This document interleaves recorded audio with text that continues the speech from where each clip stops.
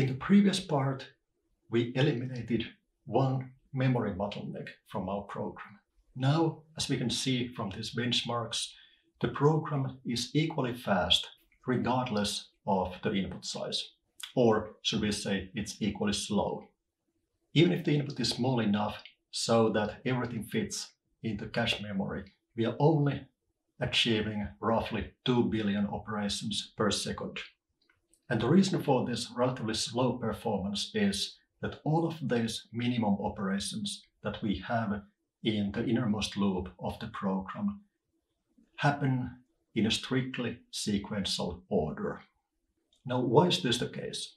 Let's imagine that we unroll the innermost loop and look at the sequence of instructions that the CPU is going to perform. So what happens in the innermost loop? We read X, we read Y, we do one addition, and we calculate one minimum. Then we read again, do another addition, and calculate minimum, and so on.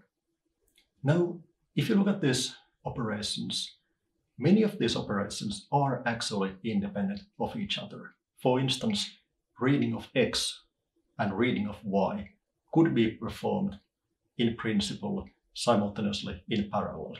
Also, all of these additions are independent of each other. The result of one addition is not needed as an operand for another addition. However, if you look at these minimum operations, we can see that every single minimum operation depends on the result of the previous minimum operation. You can't even start to calculate minimum of V and Z if you don't know what is the value of V.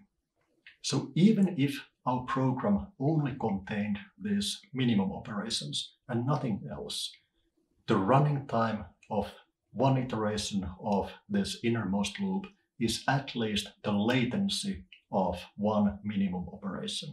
But of course, in this innermost loop, we are doing all kinds of other things. So is this really the bottleneck? Let's benchmark and let's check the specifications of this CPU.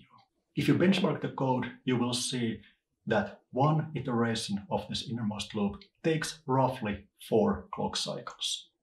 What about these minimum operations? Each of these minimum operations is going to compile into a machine language instruction called vmin_ss. Let's now have a look at the manual and see what is the latency of this machine language operation on these CPUs. It turns out that it is actually exactly 4 clock cycles. So now we know that even if we were able to eliminate all memory reads and all of these additions from the innermost loop, the performance would not improve unless we can do something about all of these minimum operations that are inherently sequential in the current implementation. But in this innermost loop, we must calculate the minimum of n values. So how can we avoid this kind of a dependency chain? Thankfully, we can freely arrange these minimum operations and regroup them. For instance, if your task is to calculate the minimum of Z0, 1, 2, and 3, you don't need to do this in a sequential order. Instead, you can first calculate the minimum of Z0 and Z2. And then, simultaneously, in parallel, you would calculate the minimum of Z1 and Z3. And if you arrange calculations this way, all of a sudden you have arranged at least opportunities for parallelism. Your program is no longer inherently sequential. They are operations that could be, at least in principle, executed simultaneously in parallel. So what does this mean in practice? If we need to calculate the minimum of n values, we can, for instance, accumulate 2 minimums. V0 here is the minimum of even values, and V1 is the minimum of all odd values. And finally, if we just calculate the minimum of v0 and v1, we get the minimum of all values. And if you arrange computations this way, then at least in principle, it would be possible to calculate two minimum operations simultaneously in parallel. Because one of these minimum operations is only reading and writing v0, while the other one is reading and writing v1. And these two operations are independent of each other. And you can, of course, generalize this idea so that you are calculating, for instance, three minimums and then merging the results. And this way, you can have three minimum operations executing simultaneously in parallel, and so on. So let's try to rewrite our program so that some of these minimum operations can be computed simultaneously in parallel. How do you do it in practice? To keep our life simple, let's assume that n is a multiple of 4. In that case, we can simply write code like this. Here, instead of accumulating one minimum v, we are actually accumulating 4 minimums, w0, w1, w2, and w3, in an interleaved manner. For instance, operations related to w0 are independent of all operations that are related to w1. We have a program where several minimum operations could be, at least in principle, executed simultaneously in parallel. Now comes the key question. How do we tell our CPU that it should actually execute all of these minimum operations in parallel whenever possible? Somewhat surprisingly, the answer is we don't need to do anything more than this. But please don't believe me. Write a code, run benchmarks, and see what happens. It turns out that this very simple change actually resulted in performance improvements of a factor of 3.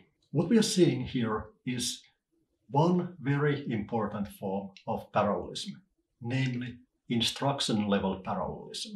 This form of parallelism is, at least in principle, very simple to use for us. You just write code where there are opportunities for parallelism. And the CPU will try its best to parallelize this code. A modern CPU will look at the instruction stream further ahead. Even if the next instruction is not yet ready for execution, it will look at the next instruction after that, and after that, and after that, up to some distance. The CPU will try to find instructions that would be ready to be executed at the moment. For instance, in our example, even if one of these minimum operations is already in execution, the CPU will look further ahead. It will find another minimum operation, and it will notice that in this new version of our program, there's another minimum operation is independent of the previous operation that is still in the pipeline. And therefore, the CPU can push another minimum operation into the pipeline without waiting for the previous operation to finish. If your code is only doing lots of minimum operations, and if all of those operations are independent of each other, then in the best case, by simply exploiting instruction-level parallelism, you would be able to achieve a throughput of 2 minimum operations finishing per clock cycle for each CPU core.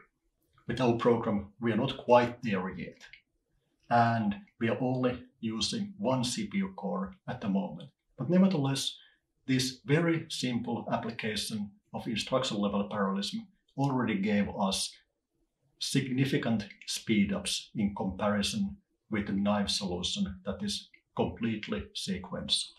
So instruction-level parallelism is something that the CPU is going to do for you automatically whenever possible. But you must make sure that in your program, in the instruction stream, there are independent operations that are ready for execution without waiting for the previous operations to finish.